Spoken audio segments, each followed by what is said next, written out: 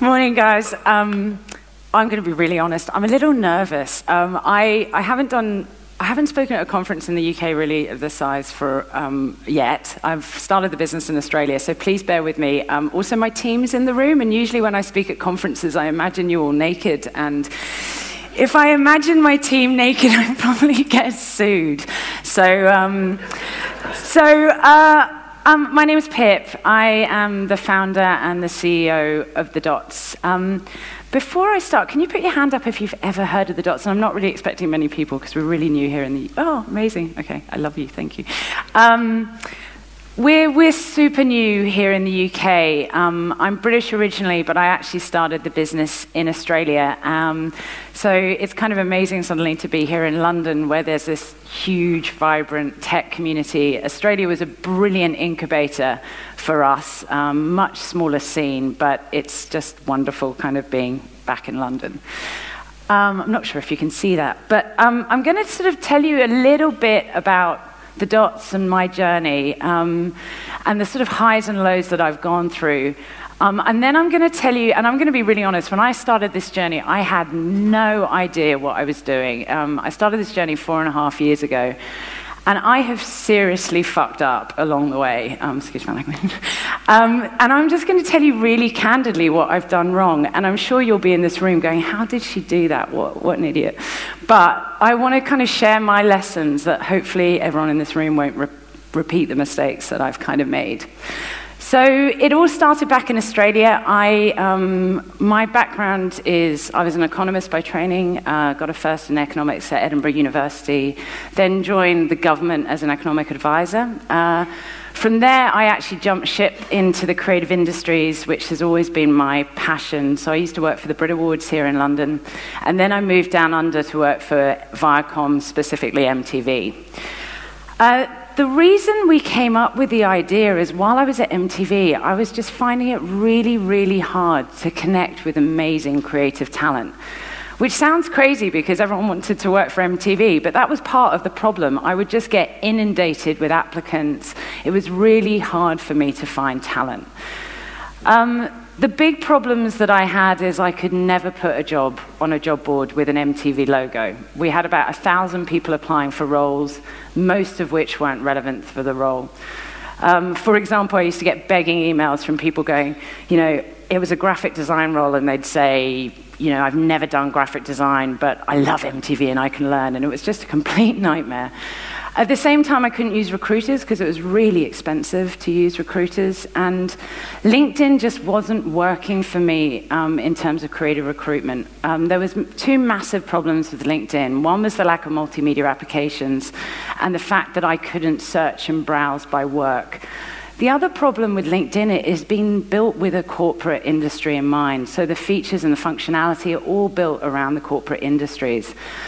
At the same time, my then business partner, Matt Fail, he was director of digital for Viacom in Australasia at the time, was always being asked by creative friends for advice on building a portfolio online and their social media strategies. So he had a whole side business going on where he's helping people with portfolio sites and social.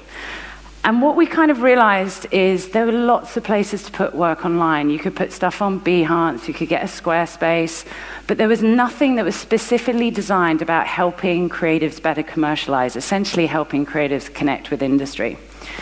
So, typical startup, never done this before, dumped our entire life savings, which wasn't much, I was like 28 at the time, into building this platform from scratch. We started working from home. Matt was a surfer, so I used to wake up in the morning and put on Skype, and he'd be like half naked. He promised me there was stuff on the bottom, but I never actually knew if he actually just worked naked. And we basically started really kind of lo-fi, just wireframing the site on Matt's bedroom wall. Matt was single at the time, luckily, because it was literally all around his bedroom. And just started sort of building it from there. And I guess this is where we see ourselves sitting in terms of the ecosystem that's out there at the moment. We do three things, and we do them really, really well. We help creatives promote themselves online. We help them network and collaborate. And the most important thing for me is helping them connect with real-world commercial outcomes. So helping creatives make money, which they can be terrible at, and they tend to undervalue themselves, and we're really trying to readdress that. So when I talk creative, our definition of creative is unbelievably broad. We cover everything from the fashion industry, advertising, architecture, design, production, TV, film. The reason we're multidisciplinary is it's increasingly important for the different industries to collaborate now. Gone are the days where people used to work in silos. An example of that is Facebook's one of our clients and has been for many years. You know, they're fantastic at hiring engineers, not so great at hiring designers. And they're building an advertising agency within Facebook at the moment, so they're intensively using us to actually poach talent from the advertising industry. Oh, I hate clickers, by the way. I always get them wrong. So this is an example of the profiles on the site. So this is our alternative to your sort of dry LinkedIn profile, and it's all about the content and work taking center stage. We're just a year old here in the UK, and I've already got 1,400 clients, or more than 1,400 clients. These are some of the brands that have been using us to find talent. And that's what excites me every day, is every time that someone gets an opportunity on the site. So for me, it was all about connecting people with commercial outcomes. So in Australia, we started this 4.5 years ago. In Australia, over 67% of the entire creative industry are active users of the platform, and we have over 11,000 clients, and we're profitable. The most exciting thing about watching that growth is Australia is this tiny, tiny market in comparison to here. So the UK is 10 times the size. There's about 2.6 million people that work in the creative industries. But I must admit, what I am most proud of is we have helped connect 192,000 people to a specific commercial outcome, and we know that through the data on the site. And that's people either finding a job through the platform or finding a freelance opportunity through the platform. So that's kind of the context of the dots, but what I really wanted to talk about is the journey and the things I've learned the hard way. This is kind of a bit of a graph about the journey and how we started it. Everything on the top side of that graph is when I'm in my happy place, like I'm on top of the world, we're going to take over the world, it's going to be absolutely incredible.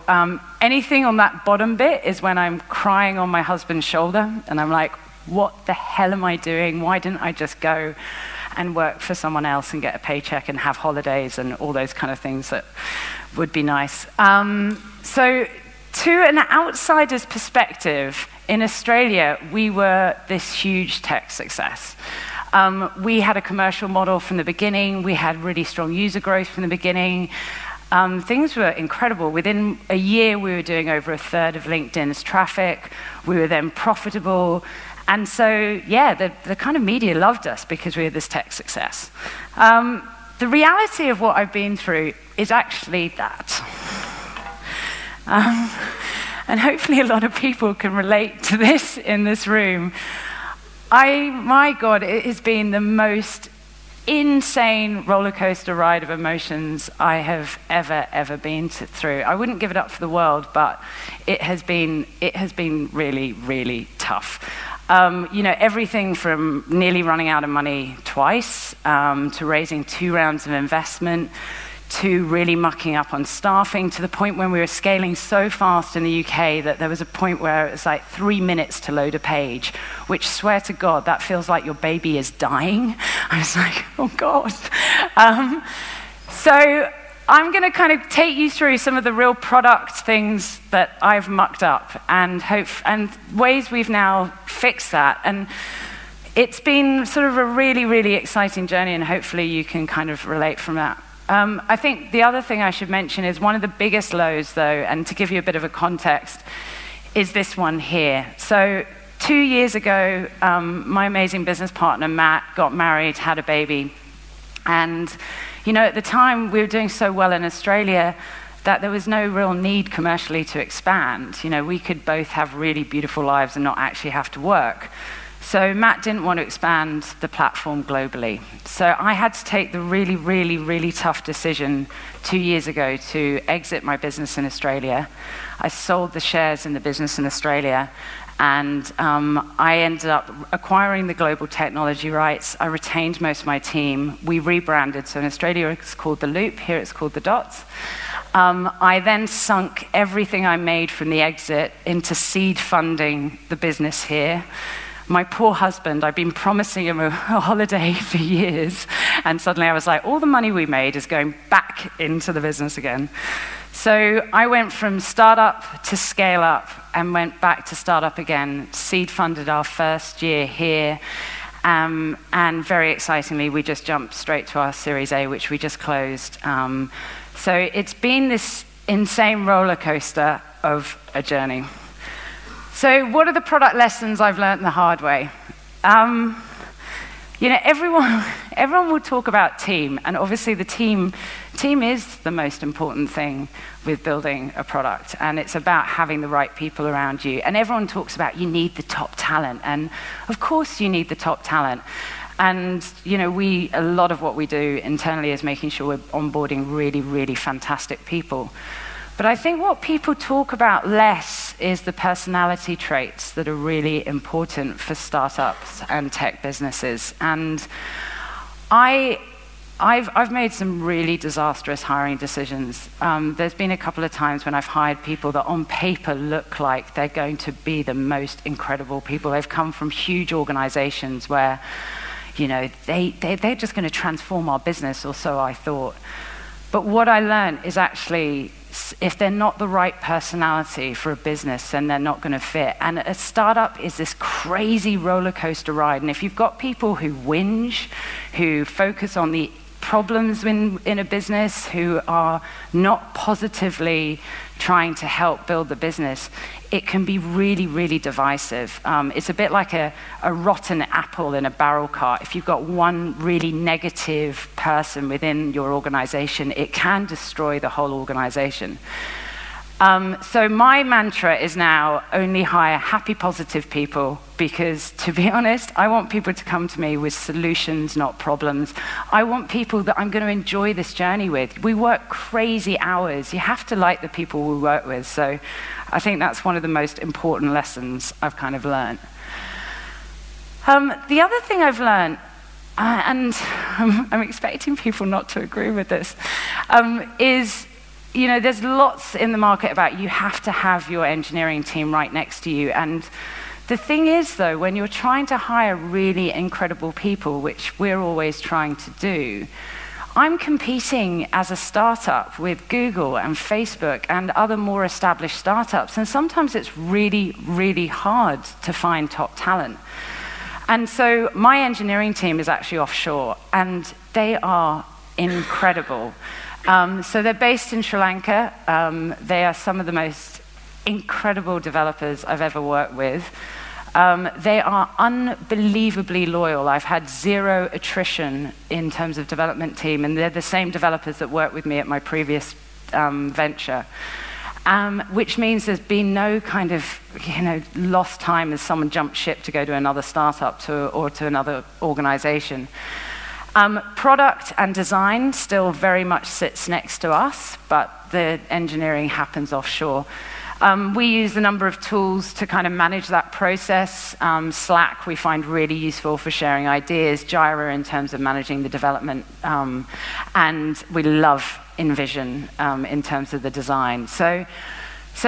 And then the other most important thing about managing an offshore team is communication. So we have what we call a dream team email, which is anytime we get lovely feedback from one of our users or someone got a job on the platform, we email it round to dream team. So they're fully involved in everything that's going on. We also do, you know, weekly catch-ups with everyone that's over there, and it actually works really well.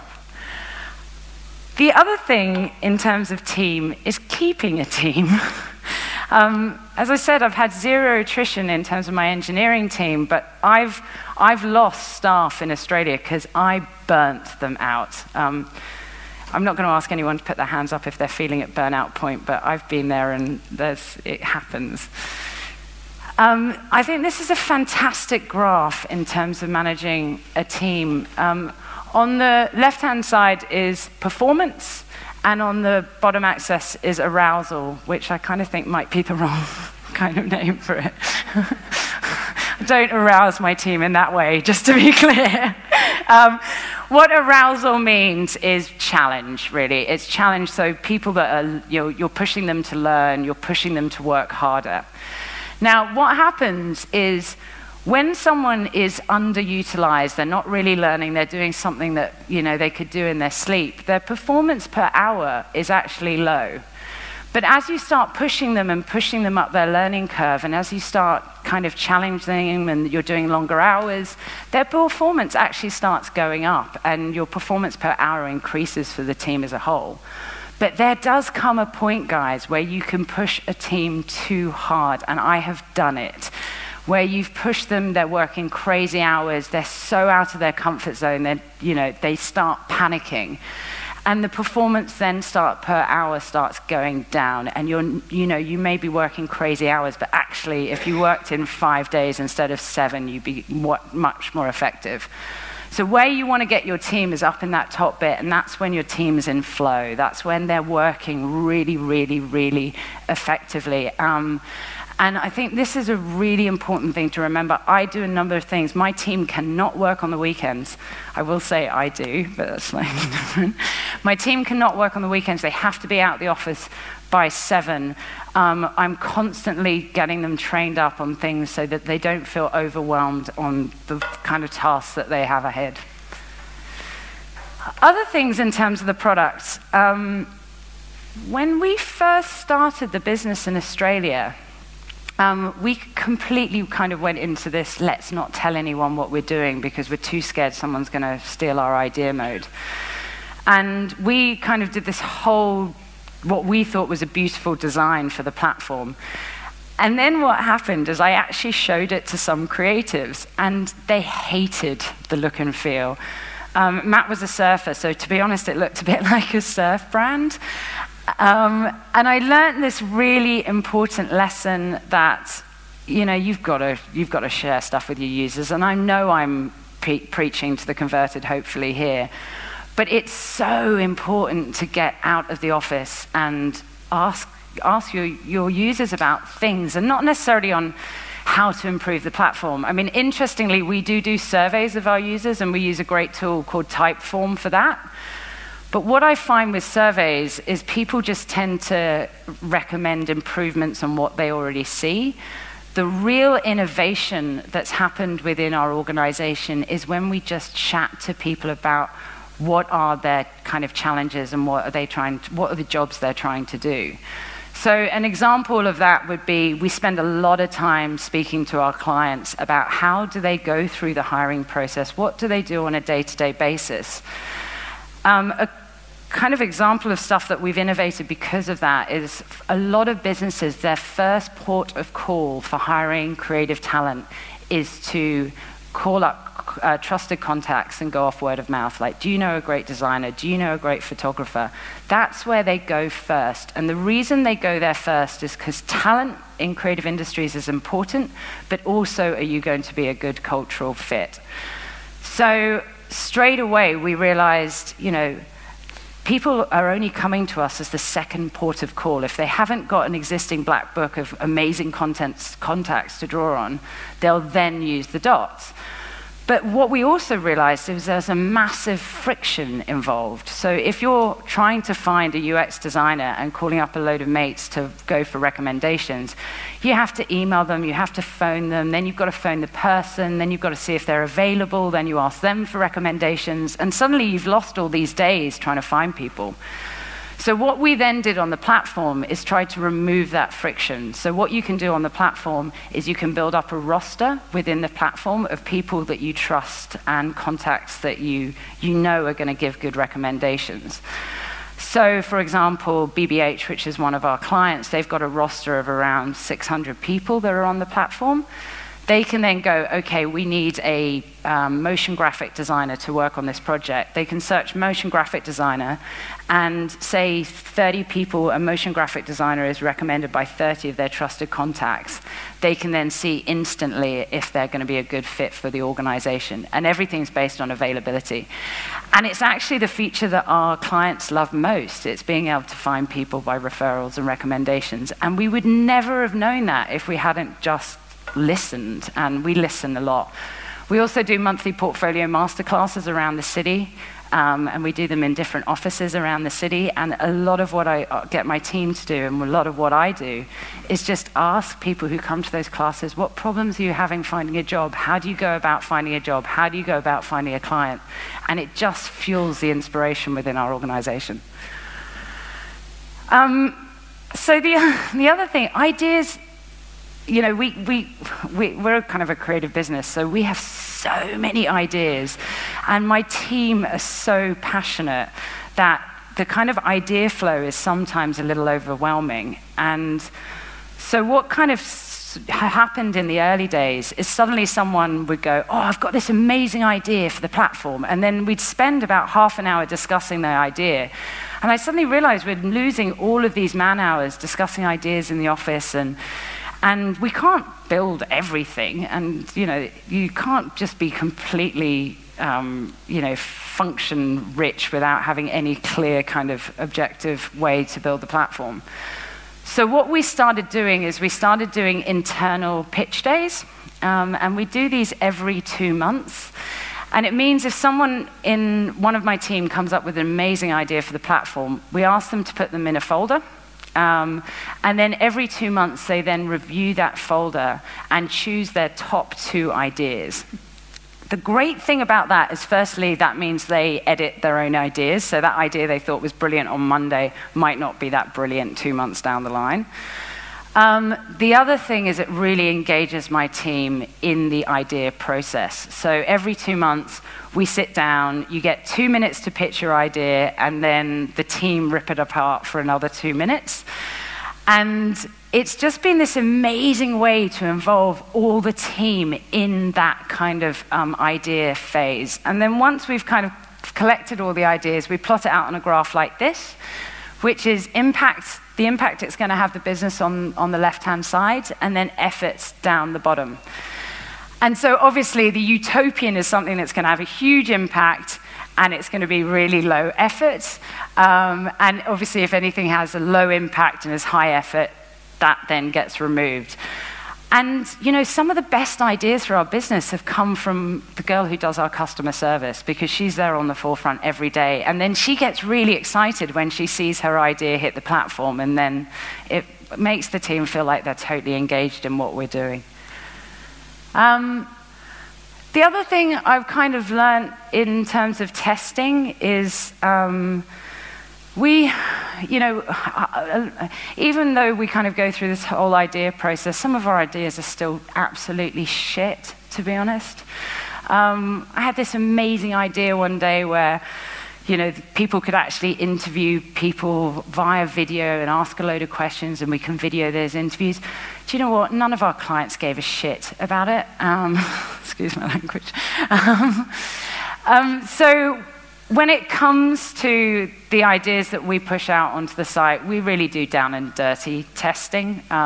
We get people in every week and clients in every week to see how they're using new features, see how they're testing. We go instantly to prototype. We use tools like, if you guys know Hotjar? Hotjar has been fantastic in terms of doing heat mapping on the site, so we can see where people are using their cursor on the site, and it's been a wonderful way to see where we've built something and people just get really confused on where to go. We use Tableau for all our data collection. Do you guys know Tableau? Who uses Tableau? Okay, amazing. We use Tableau for our data collection. So Tableau, for those who don't know, it pulls in our data from Google Analytics, it pulls in our data from Xero, which is our accounting software. It pulls in our data from our back end, and it just gives us a really, really good way of cross-checking all the data against each other. The other thing that has always come out of meeting our users is how important design is. And you know, I'm constantly fighting this battle, but it is, people expect beautiful things now and beautiful usability, and I think it's got to be at the forefront of what everyone does. InVision is such an amazing tool. They've just launched a trailer for a new video, which is about this topic. So make sure you all watch the trailer. And obviously, this is a shameless plug, but that's why the Dots exist, to help you find good designers and UXers. I'm so being pushed off the stage. I'm really bad. I'm so sorry. Other things that I've learned is, this is my amazing CTO, Asanka. I had one of the most painful 3 days of my life where we first pushed live news feeds at the Dots, at the business in Australia. And we went down for 2 days. I was literally in bed with my phone next to my head. Asanka was calling me sort of every hour. I was getting up. The whole site was just covered in PHP errors. It was an absolute nightmare. I didn't sleep for 2 days. And what I learned was that is the principle of 5 whys and trying to get to the core of what the problem was. You know, in the end, there were so many issues on the site. Yes, those were the issues, but the root problem was we didn't have a robust enough testing process. We didn't have a robust enough process for pushing live updates. And what I've found within the organization is if we always ask 5 whys on a problem, it stopped that blame game thing where it's his fault, it's his fault, it's his fault. It's just helped us get to the root cause and fix the problem from the root so it doesn't happen again. And this is my final slide, I promise. The final thing, and probably the most important thing I've learned, is this journey is absolutely crazy, guys. It's so wonderful. But what happens when you're managing a product and managing a team is you can run from project to project, feature to feature, win to win. And sometimes we never reflect on what we've achieved and the amazing things that we've done. So what we started at work is what we call the glory wall. Sorry, it's not a great name. Sort of just stuck. What we do every month is we have Friday beers, and everyone sticks up 3 things that they've achieved over that month, and it gets stuck up on our wall at work. It's not pretty, but it's this constant reminder of how far we've come, and it's everything from quotes like one of my amazing mentors just said, "Just don't fuck it up." It's things like a great kebab shop we found, but it's also feedback from our users, features that we've pushed live, things that have kind of really resonated with the business. And it's there, and it's not only great for the team to see every day, but it's actually a really good talking point for when investors come in and you can kind of take them on the journey. So I'm definitely got to get off stage. But I just want to say thanks to the Jam guys and have an amazing day. And come say hi. It would be lovely to say hi. I'm so new in the market. It would be nice to meet you. Anyway, I'm going to get off stage now.